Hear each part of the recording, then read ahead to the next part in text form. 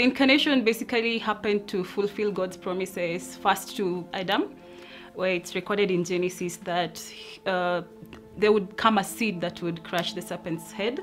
It's also a fulfillment of God's promises to David, where he promises David that there would come one who would establish an everlasting kingdom.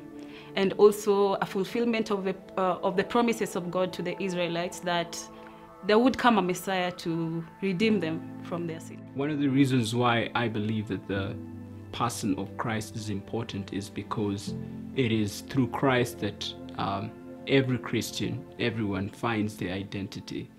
So Jesus Christ is mentioned in the Bible as one who comes to redeem us from our sins. And not only is he seen as a redeemer and a savior, but he is seen as one who is God.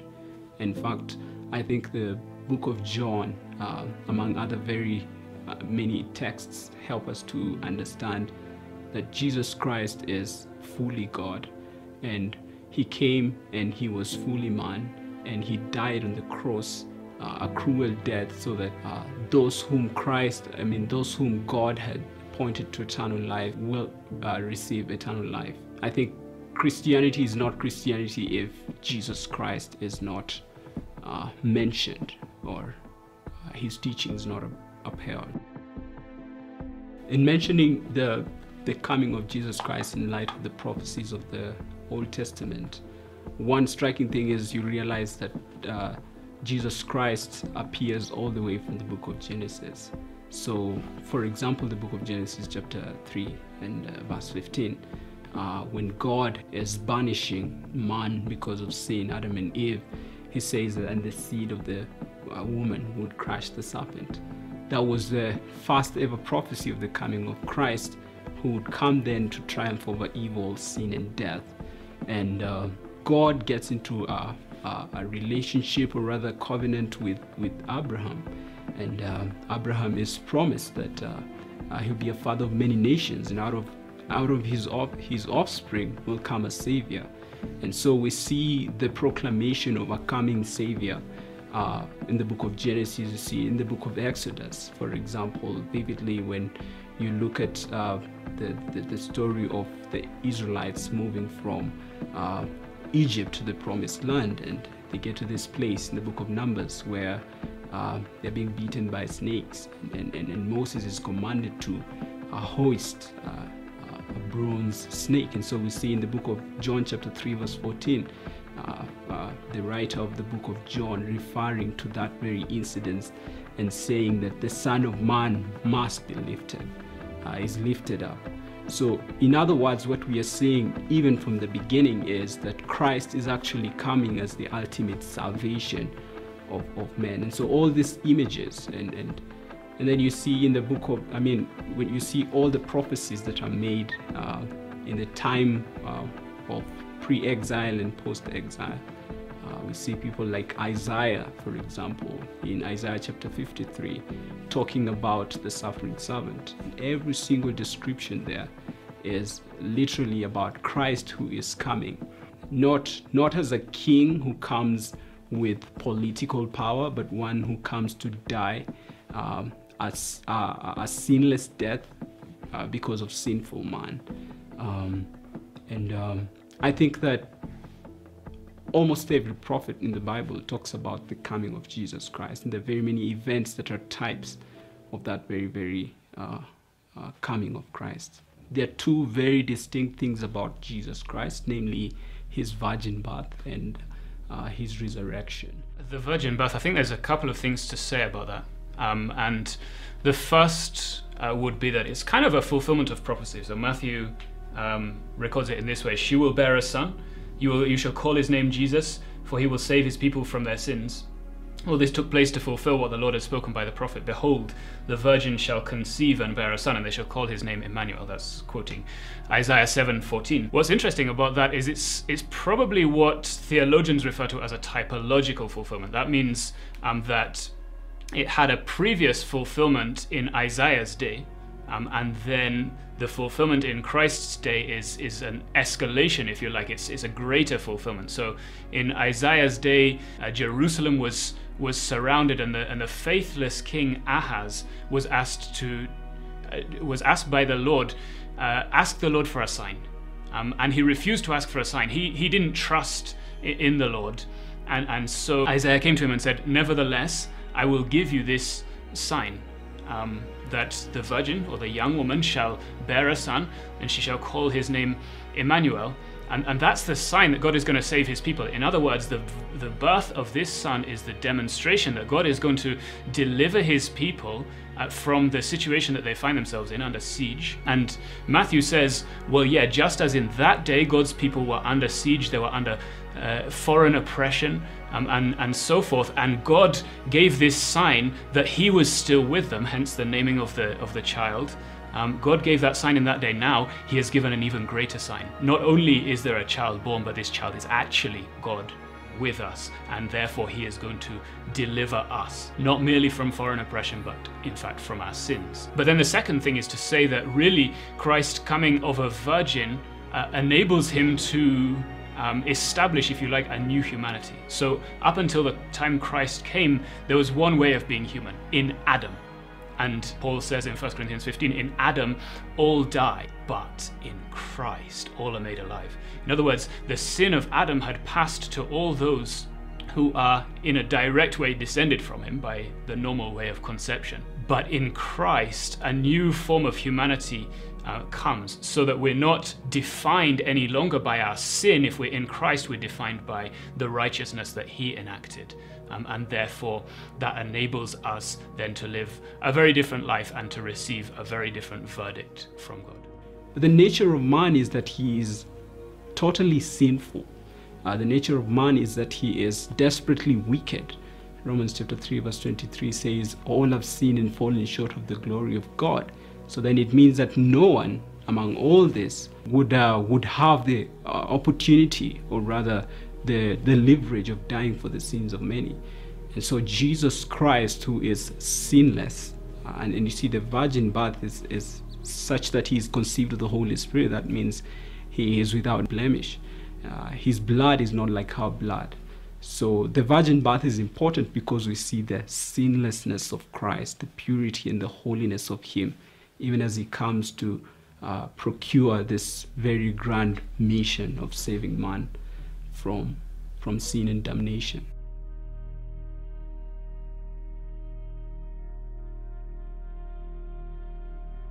For Christ to be a savior, he couldn't be merely a heavenly Christ. He had to come to earth. So Hebrews 2:10, for it was fitting that he, for whom and by whom all things exist, in bringing many sons to glory, should make the founder of their salvation perfect through suffering. In heaven, there's no suffering that God is going to go through. And so in order for Jesus to be made perfect, whatever that means, he has to come to earth and be made perfect in the same way that we are made perfect. That's the author's point there. But then in chapter 5, the author will go on then to say, being made perfect by his coming in the flesh, being made perfect, he became the source of eternal salvation to all who obey him. So if he hadn't come in the flesh, he wouldn't have been able to give salvation to his people. The significance of that, I think, is that God has this appreciation for an obedience that is costly, if I can put it that way. God loves costly obedience. So you notice, for example, when God is testing Job in the book of Job, it's not that Satan came up to God and said, I want to test this servant of yours to see whether he's true. It's actually that God went to Satan and said, have you seen Job? I want you to see what faithful humanity looks like. And of course, Job to some extent passes that test, though he also repents at the end of the book. That Jesus comes as this, if you like, this greater Job, so that he would live through suffering and persevere through suffering and stay faithful to all of God's purpose. And God has such an appreciation for that, if you like. And that's what enables him then to be able to give us this eternal salvation. Jesus Christ comes to identify with man, to identify with the situation of man, to identify with the situation of hopelessness, of man. Jesus Christ comes, first of all, to announce his kingdom, and in other words, to inaugurate the kingdom of God. And I think that is exactly why he has to be like us. Philippians chapter 2 talks about the aspect of the humility of Christ, and Paul is actually pointing out the fact that Jesus Christ did not count equality with God as something to be grasped. In other words, he was portraying an upside down form of kingdom, such that if I am to be your savior, then I am to serve you through my death and my resurrection, and identify with you. For example, in John chapter 11, as he identifies with the mourning and groaning of men to the death of Lazarus, and he comes and brings him to life, so that we see a God who sympathizes with our weaknesses, Hebrews chapter 9, and he is listening to us. So in fact, the writer of Hebrews says we should not fear. We should come to God approach the throne of God with confidence. Why? Because Jesus Christ has identified with us. And I believe that's the core of the incarnation of Christ, or rather the Christ becoming human. And in any way it doesn't at all interfere with, if you would say, the godness, or rather the deity or the divinity of Christ. God's plan of redemption being something that was there right from the beginning. Right after the fall of man, God promises a seed that would crush the serpent's head and defeat the enemy. Christ's coming was not a fulfillment of an establishment of an earthly king, but it was God's plan of redemption, to redeem man and to reconcile man unto himself. What is needed in terms of our redemption is really two things. You need someone who can pay the price of our sin, and we'll talk about that later, obviously, but you need someone who can pay the price of our sin, but someone who is also related to us. The concept of kinsman redeemer, it's only from the Old Testament, it's only a close relative who can bring redemption. He has to be able to pay, that's why Christ needs to be God, but he has to be closely related so that he can actually pay on our behalf. And so he has to be both God and man. So Christ had to come fully righteous and fully pure and fully holy, and also to come in the form of man, so that he would effectively die for the sin of man. So it was absolutely a plan of God for a redeeming savior and not an earthly king to overthrow the Roman Empire, as the people had thought. Romans chapter 8 verse 3 and to 4 says, "For what the law could not do, weak as it was through the flesh, God did, sending his own Son in the likeness of sinful flesh, and as an offering for sin, he condemned sin in the flesh, so that the requirement of the law might be fulfilled in us, who do not walk according to the flesh, but according to the Spirit. For those who are according to the flesh set their minds on the things of the flesh, for those who are according to the Spirit, the things of the Spirit.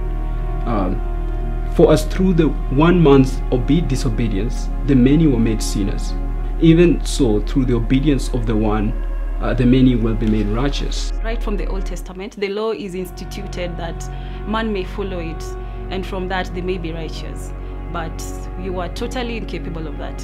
We find right from the fall, we are incapable of leading fully righteous and holy lives, and the law being instituted to do that, you were still incapable of living fully righteous and holy lives. We couldn't fulfill the law because of one thing, that we have the Adamic nature in us, that sin has become our root. Jeremiah chapter 9 talks about the heart of man being desperately wicked, Jeremiah 10 verse 17, and this heart is unable in any way to express anything of righteousness that can please the Lord. I would say Romans 3:23 comes in again very, very strongly. For all have sinned and fallen short of the glory of God. So man is continually ill in his nature.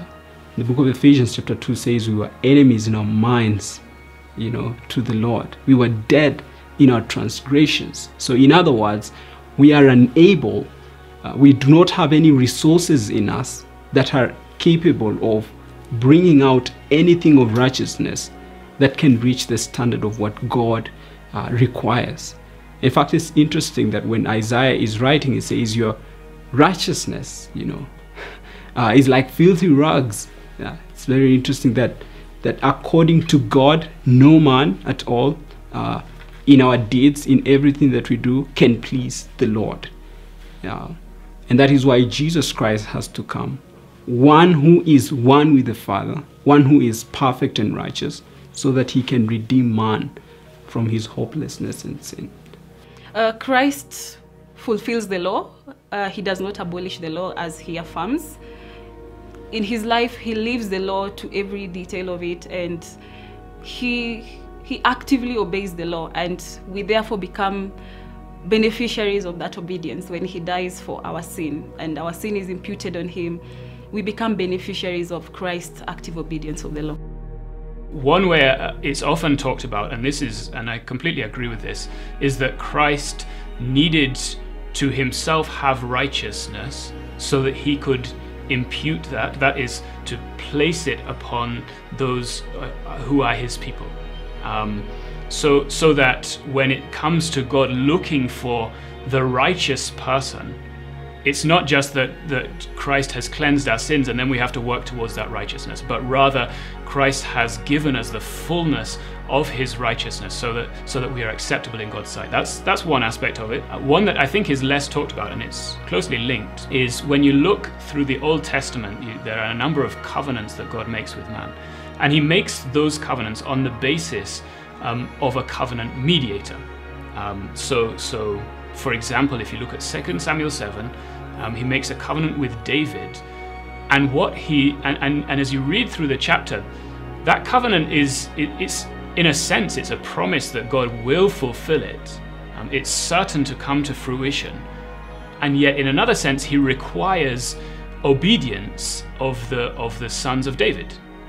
Otherwise, they'll be wiped out from fulfilling God's purposes. And how does God merge those two aspects, this unconditional aspect and this conditional aspect? Well, he is looking for a faithful son, someone who will obey the law perfectly, and that's what Jesus comes to do, so that he can, in a sense, merge all of those covenants of the Old Testament and bring in the new covenant, in which he is the faithful covenant mediator, and in which he will then bring all of the blessings of that covenant to his people because of his righteousness. If he wasn't righteous, he couldn't have fulfilled the Davidic covenant. If he wasn't righteous, he couldn't have fulfilled these other covenants that come in place to establish the relationship that God has with his people. And so he has to fulfill the law in order for that to be true of him, and in order therefore to bring redemption to us.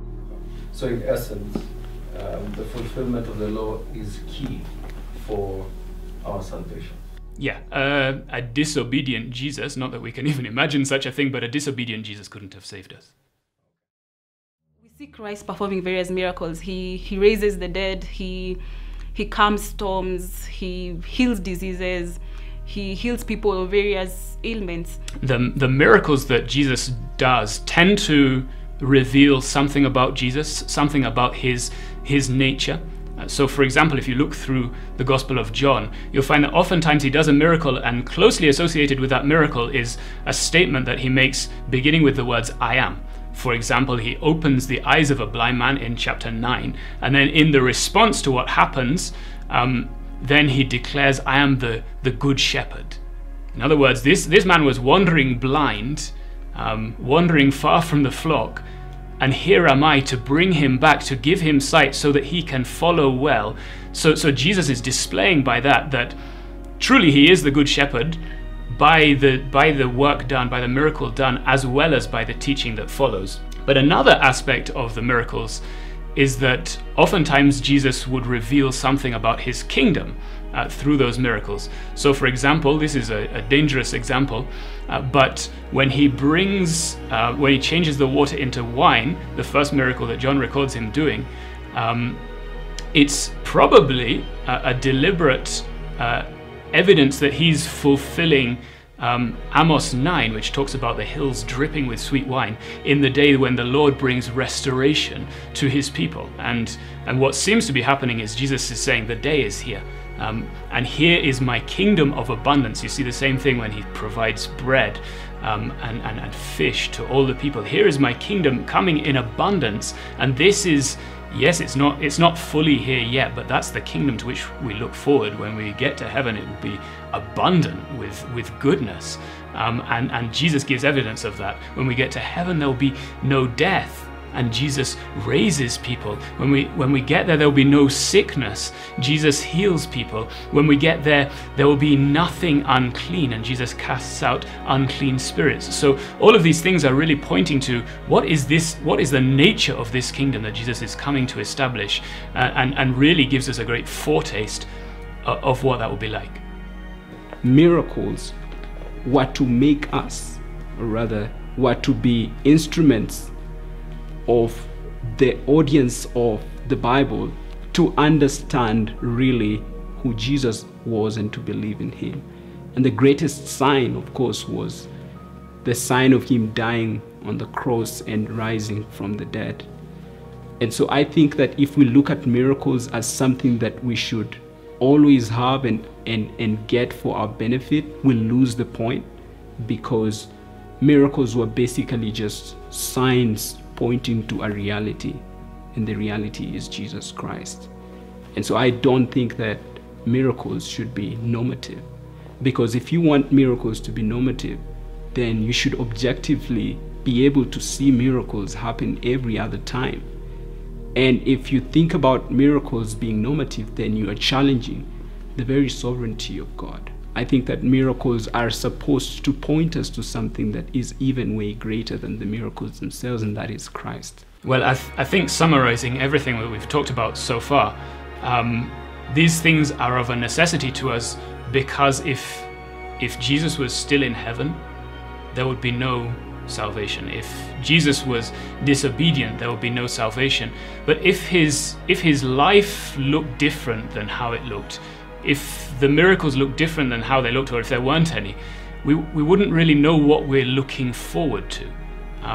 So the combination of all of these things not only secures the possibility of our salvation, but really gives us that great hope to look forward, so that as Abraham was doing, we can be looking forward to the city that has foundations, whose designer and builder is God, because we've seen the one who labored along with God in creation. We've seen him. We know what kind of city he would build. So we have that great hope from the way he lived his life, that if this is the reflection of who God is, if this is the radiance of the glory of God, then we're really looking forward to what is coming. We're really looking forward to when he establishes the new heaven and the new earth, and we get to dwell with him. That's a great hope that we have. If he hadn't come in the flesh, we wouldn't necessarily even know how to process that. So it gives us that great hope.